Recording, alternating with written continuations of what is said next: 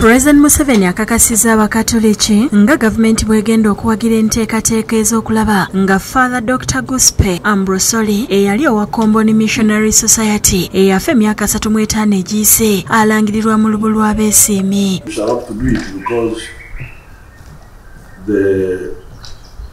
The people there may not manage all these Ugandans who come there and the foreigners. Bino President abikakasizza nga asisinkanye ekibinja ky'abannaddiini abavudde mu ssaza ekkulu ery'e nga bakulembeddwa Ssaabasumba John Baptist Odama mu maka g'obwa Pulezidenti Entebbe. Babadde bagenzeeyo okumubuulira ku bikujjuko ebijja ebigenda okubeera mu Uganda ebisookedde ddala. Ssaabasumba Odama akozesezza omukisa guno okuyita Pulezidenti Museveni ku bikujjuko ebigenda okubeerawo ng'ennaku z'omwezi 2 mu mwezi gwa Novemba omwaka guno mu disitulikiti ya Gago.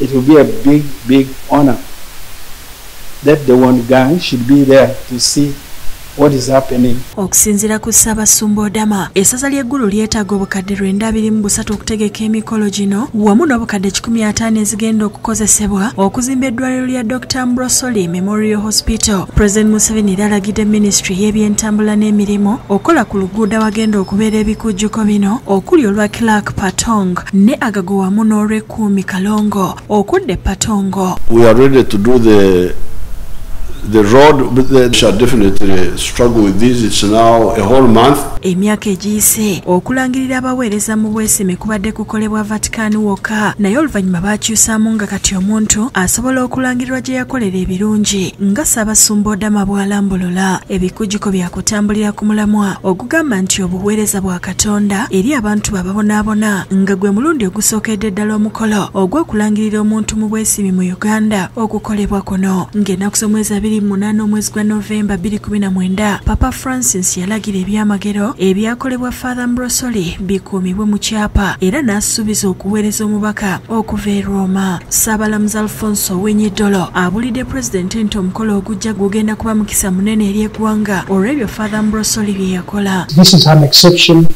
and this is a great opportunity.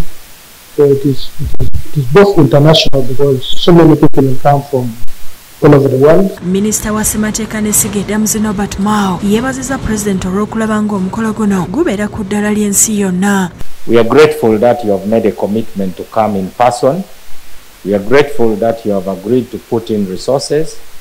We are grateful that you have mobilized government ministers to be part of this. Father Dr Ambrosoli agenda okubeera omuntu ow'okusatu mu bukiikakkono bw'eggwanga okulangirirwa mu lubu lwa beesiimi ng'ogyeko Girudo Irwa ne Daudi Okelo.